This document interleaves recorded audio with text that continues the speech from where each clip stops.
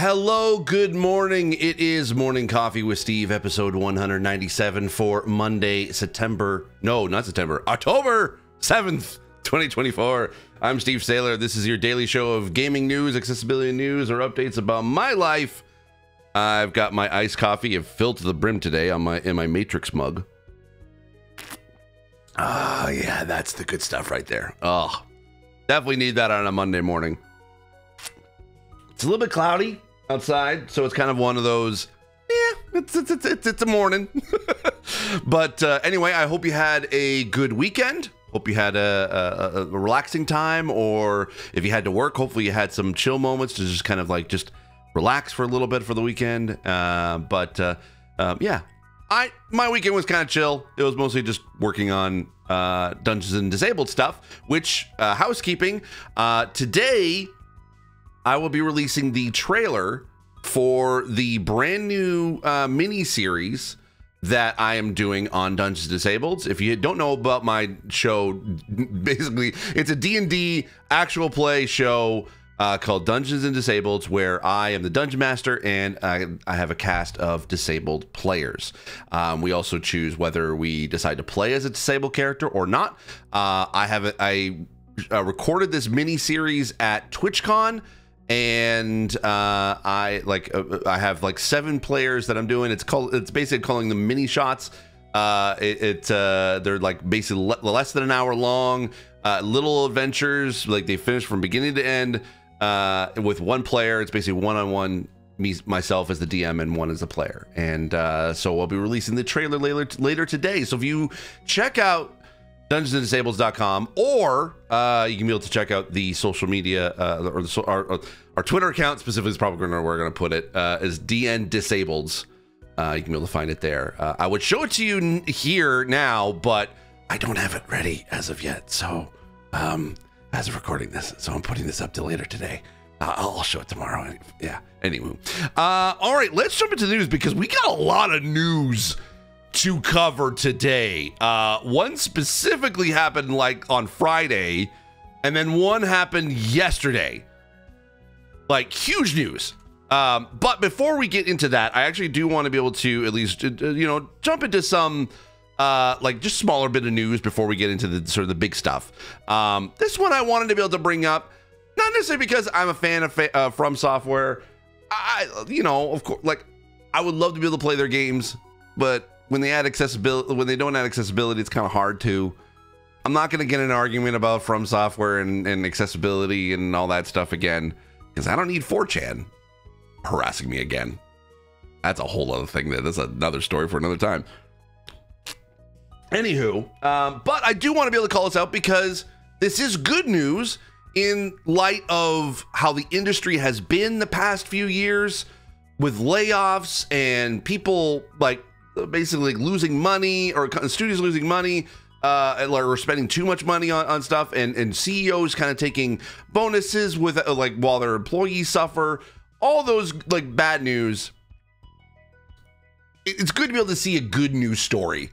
So the first up is FromSoftware is increasing its average salary by around 12%. This is that from VGC by Chris Scullion. The Japanese developer has stated that from April 2025, employees will get an average basic salary increase of around 11.8%.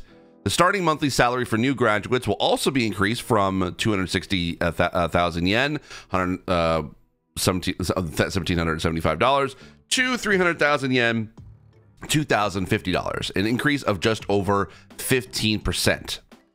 At FromSoftware, we strive to make games that convey emotion, create value, and inspire joy. A statement from the company reads, to this end, we are working towards stable income and rewarding work environment where our employees can apply themselves to development. The increase in base and starting salaries is one implementation of this policy. We will continue to develop games with the hope of inspiring players and creating something of value. FromSoftware's latest release is Shadow of the Erdtree, a DLC expansion for its 2022 release, Elden Ring. I'm a big fan of this, and it's sad that this is not a common thing in Western capitalist culture. that this is something that seems honorable within Japanese or at least Asian culture. Is that it's not the first, like Nintendo has done this before too. Like they've increased salaries for their employees, or at least had their famously the CEO of Nintendo at one point basically cut his salary in half so that there was no layoffs. So in the fact that what I love about this is that regardless of my thoughts on Elden Ring, it obviously was a massive success for FromSoftware, and I think that is great, especially for a studio like that. Like FromSoftware deserves all the accolades and all the respect and all the sales numbers that it can get. So the fact that they're using that to keep not player retention, but keeping employee retention, keeping the best people that they can, that they know can make great games because it's been proven already. I think that this is huge. This is going to keep people from wanting to leave. Not necessarily that's a bad thing, but it keeps the people wanting to make great games, and it provides job stability, security, all that stuff. Because when you have people that have worked at a studio for a long time, you really kind of that's veteran knowledge that in some cases is kind of sorely lacking in certain places in studios, because a lot of people get frustrated with the industry and leave, and there's very few people that will stick around at a company for 20 plus years. That's few and far between. So this only helps kind of solidify the legacy that FromSoftware is creating or has created even further. So I love seeing this story. I love seeing that they're doing this, and good on the I wish the best all for the employees there, and hopefully hopefully that's definitely that is needed, and that'll continue to be happening for them as they keep succeeding. Yeah, love it. All right, next story. We have Silent Hill 2 awards a trophy for trying to turn back and leave Silent Hill at the start of the game. It's also coming from VGC by Chris Scullion. So Silent Hill 2 is out as of tomorrow or Wednesday. I can't remember which. I'm looking forward to be able to playing it. Not looking forward to it. Looking forward to it is a very strong statement. I'm looking forward to seeing what accessibility is in there, because I've seen little snippets of some of the settings that's in there. However, I'm not a horror guy, and I've said this before on the show. Horror games and me don't really mix well. And I've also talked about the fact that I did love the Bloober Team's The Medium. I was a fan of that. Actually, at the time when I recorded, I actually went back to rewatch my review of it, and I actually said it might have been my game of the year. It didn't, but it was pretty dang close. I really did still enjoy it, and that was scary. I know that Silent Hill is kind of known as being super scary too, so I'm gonna definitely have to play this during the day, not at night. But I'm still going to try to be able to play this. Anywho, it'll be my first Silent Hill game ever, because I've never really played it before. Let's jump into this. At the start of the game, protagonist James starts from an observation deck overlooking Silent Hill. He's supposed to head down the stairs and make his way into Silent Hill, where the adventure begins. However, as Automaton reports, players can instead turn right and try to leave Silent Hill by walking down a country road in the opposite direction.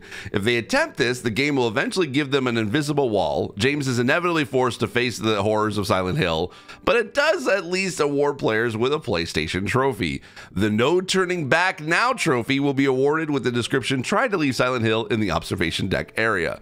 Silent Hill 2 is released on October 8th, so it technically is tomorrow, on PS5 and PC. Developed by Bloober Team, it's a complete remake of the 2001 PS2 game of the same name.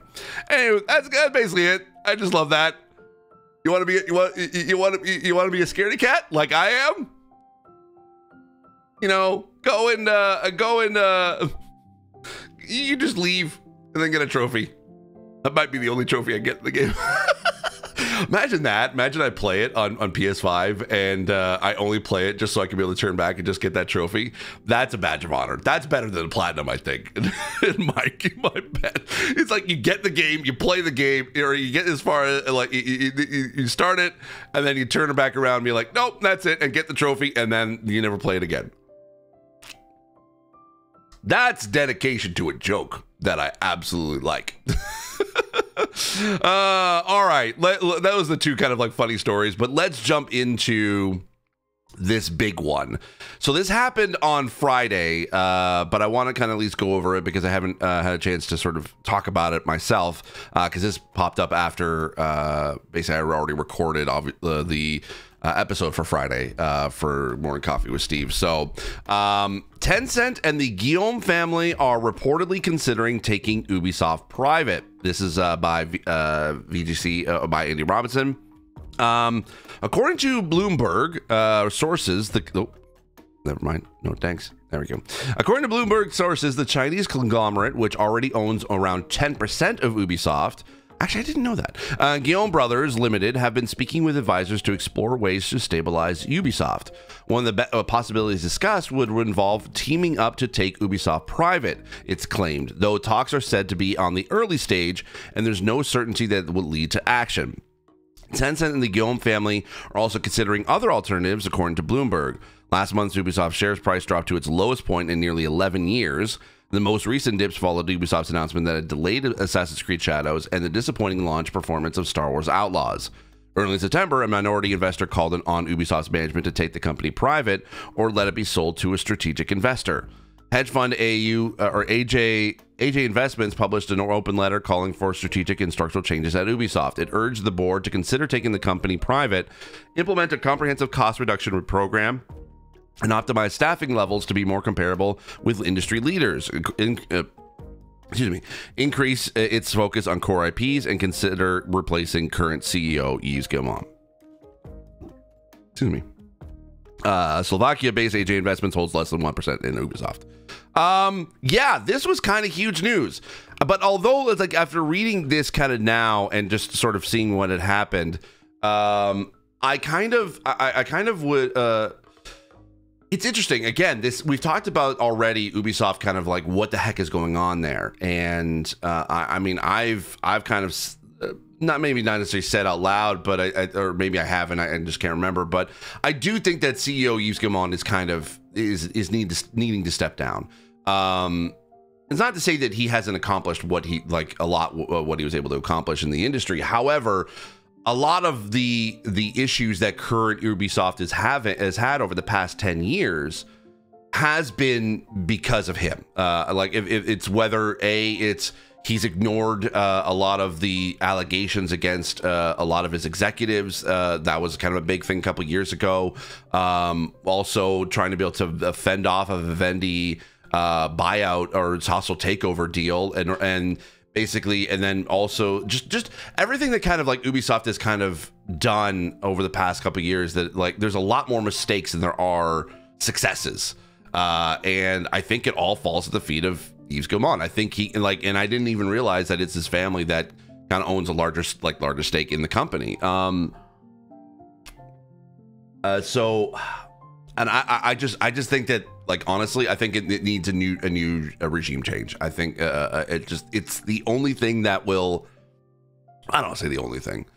It's the one thing that I think will sort of maybe set the ship right a little bit. And because the thing is, the story to me is not necessarily like that Tencent wants to take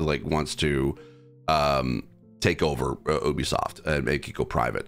I don't like that either. I honestly don't. I think that Tencent owning bits and pieces of different parts of the industry can only lead to basically like hostile takeovers in certain situations, and having conglomerating a lot of things. And this is kind of also the criticism I had with Microsoft trying to be able to buy Bethesda and Activision, is that it's creating this large conglomerate of studios that it can stifle a lot of creativity and a lot of great ideas for games. And this is saying that as someone who works like with Activision as a contractor for Call of Duty. So I'm not a big fan of conglomeration. I mean, I think that that being it's a double-edged sword, where I think that still the right move for Microsoft to buy Activision. I think so, because it helped push Bobby Kotick out, which was desperately needed, and there was a lot of issues with Activision that I think still kind of are here or still around. It's not to say that's basically as soon as Phil Spencer took over that, you know, we cleaned house as far as Activision's leadership is concerned, or so it's probably, there are probably a lot of still like issues here at Activision that I hope will get changed soon, but it didn't happen right away. But I guess the main thing that happened right away that I think a lot of people were hoping for was that Bobby Kotick would leave, and where they kicked him out. So I think that was a good thing, and I think that it potentially could mean good things for the future for Xbox specifically. But it still worries me a lot about the fact that it is being owned by one company, and especially at large, two huge studio like publishers in Bethesda and Activision. That's a lot. But to me, I think that the big part of this story is that Yves needs to step down, and I mean because for the sake of Ubisoft, I'm not a business guy. I'm not a financial guy. I don't know what needs to happen, and I'm not an executive at Ubisoft either. I don't have inside knowledge of Ubisoft. I know friends that work at Ubisoft, but I don't they're not sharing trade secrets with me, obviously. Because that would be illegal. But something needs to happen at Ubisoft in order for it to turn the ship. And I think probably the first step would be either Yves stepping down or potentially it going private. Because if going private, that means that it's not beholden to necessarily stakeholders or shareholders anymore, that it is its own company, and they can be able to they can kind of be a little bit more nimble that way, instead of being beholden to shareholders. I think that's kind of what that means. I apologize if I completely missed the mark. I just think that there needs steps need to be taken for it, and I think that Steve stepping down would be a good step. But with that, there is a new story that kind of happened as of this morning. Ubisoft acknowledges buyout reports. We regularly review options. This is from Andy Robinson. Last week, Bloomberg sources claimed that the Chinese conglomerate, which already owns 10% of Ubisoft, and Guillaume Brothers Limited, have been speaking with advisors to explore ways to stabilize Ubisoft, following a year in which its market value has more than halved. One of the possibilities discussed would involve teaming up to take Ubisoft private, it's claimed, though talks were said to be at an early stage. The report caused Ubisoft's share price to increase by nearly 40% compared to a week earlier, and in a statement given to VGC, the company said that it regularly reviews all its strategic options. Ubisoft has noted its recent press speculation regarding potential interest around the company. A spokesperson said it regularly reviews all its strategic options in the interest of stakeholders and will inform the market of if and when appropriate. The company reiterates that management is currently focused on executing its strategy centered on two core verticals: open world adventures and games as a service native experiences. Ah, man. See, that's what I'm talking about. It's just games as a service isn't working anymore. It's not working anymore. The industry has proven, the players have spoken. No one wants games as a service anymore. And the fact, what is Ubisoft doing? What in the hell is Ubisoft doing? I love Ubisoft. I've always said, I've stated time and time again, their accessibility efforts are the best in the industry right now. They are constantly always improving their accessibility from game to game, from franchise to franchise, since 2018, really. They've been doing it the longest. They've been doing it the best. And with boneheaded, corporate bullshit, it's those accessibility efforts are gonna be lost to the wind if they keep going down this path and Ubisoft starts to fail or starts to have to get rid of employees, because they have over 21,000 employees that work at Ubisoft across all its studios. That's a lot of people. That's more than what a lot of other huge studios. And it infuriates me, the fact that they just don't get it. Executives at Ubisoft just don't get it. Players don't care about games as service anymore. It's not to say that they can't make a successful one. That's always a possibility. But we've already seen that basically there was one success that made it out of it, which was Destiny. And even then it still is now basically considered done.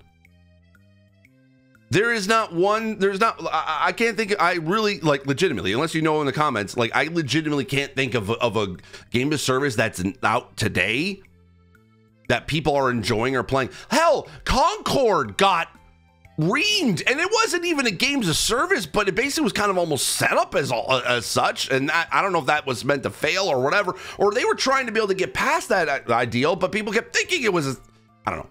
I'm going off on a tangent that I'm just basically spewing stuff off that I don't even really know. I just don't understand what Ubisoft is doing. I'm not necessarily a fan of Tencent owning them, but at this point, if that's the only thing that's going to right the ship to be able to, so that the players can enjoy Ubisoft games again, I don't know. I mean, I hate corporate capitalism. I hate it. I hate it. I hate it. I hate what it does to the industry, especially this industry that I love, where art is monetized. I'm not necessarily being like one of those, okay, like you need to sell out in order to be able to make money in this industry, but it just seems that the executives basically make all the decisions, and the people who want to be able to just make great games are kind of left in the dust.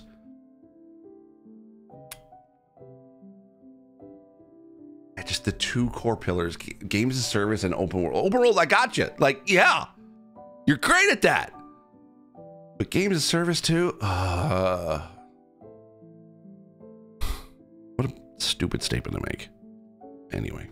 All right, let's jump into the big, actually nice news of that came out yesterday. Halo's 343 rebrands and confirms multiple games coming using Unreal Engine. This is by Randy Robinson again at VGC. The news was shared during Sunday's Halo World Championship tournament, in which it debuted a video showing a technical test of various Halo-themed locations running within Unreal. The studio stressed that the footage shown isn't a game, but a glimpse of, what it might be able to achieve within UE5. A game engine is a framework used for the development of games. As the cost and effort associated with creating an original engines are high, most developers opt for an off-the-shelf solution, such as Unreal Engine. Halo Infinite was developed using 343's own Slipspace engine, which was partly blamed for the game's last-minute year-long delay and sluggish rollout of post-release content. Discussing Sunday's announcement, Halo Studios head Pierre Hintz suggested that the switch to Unreal will help to solve some of those issues. We believe that the consumption habits of gamers have changed, the expectations of how fast their content is available, he said. On Halo Infinite, we were developing a tech stack that was supposed to set us up for the future and games at the same time. Studio art director Chris Matthews added, respectfully, some components of Slipspace are almost 25 years old. Although 343 were developing it continuously, there are aspects of Unreal that Epic has been developing for some time which are unavailable to us in Slipspace and would have taken huge amounts of time and resources to try and replicate.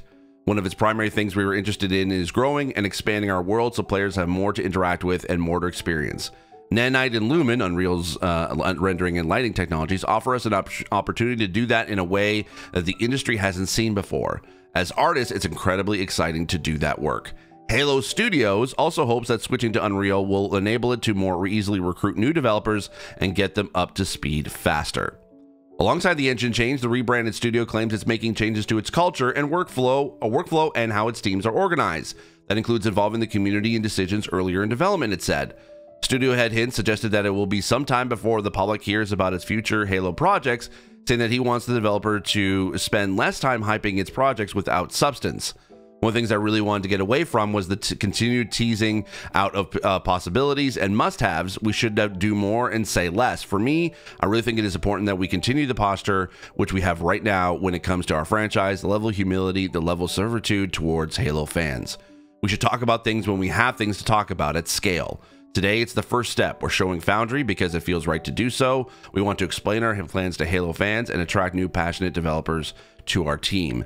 The next step will be talking about the games themselves.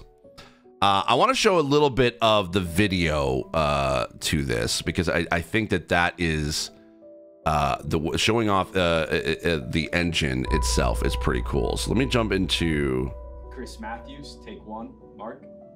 This is Casey Wu, take one. Mark. Here we go. Let me just. We really. There's so much. Let me just see what we got here. Okay, so we got some. And then our. But how many? Okay, here we go. Here we go. This is good. This is a good section to basically to show it. In the Cascades. The Cold Lands, which was the second biome that we took on, it was more of a technical showcase where we could. Like, look how gorgeous that looks. We could play with deformable landscapes and terrains. Unreal affords us more opportunity than we've ever had in the past. On the surface, it might just look all like snow, but how many layers of things combined? That's so dang cool. Winter look. And then our third biome was the Blightlands, which is any land that's been completely taken over by the flood. I wanted to give our team the opportunity to really express an alien world, a really alien world, taking something way further than they. So this is not a game, by the way. This is just their own tech test, essentially. This is not going to be a game at all. Everything looks how incredible. It's just to see if they could do it. I don't think we've seen like pushing the limits of Unreal Engine before. Fortunately, we have a studio that's really passionate about Halo, about the look and the feel, and I think there's a lot of hunger to really collaborate, to move forward together. Foundry was an initiative that touched on every part of the creative process, everything from concept art, VFX, characters, vehicles, and weapons to make the future games of Halo.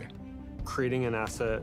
Look how gorgeous that looks. Now we can really dig into material foundations. What is it actually made of? How is it physically accurate to the world? Now we get to take all the wonderful legacy assets. I mean, that energy sword just looks even cooler. Like man, it just looks dope. Like, look how the detail on Master Chief's armor.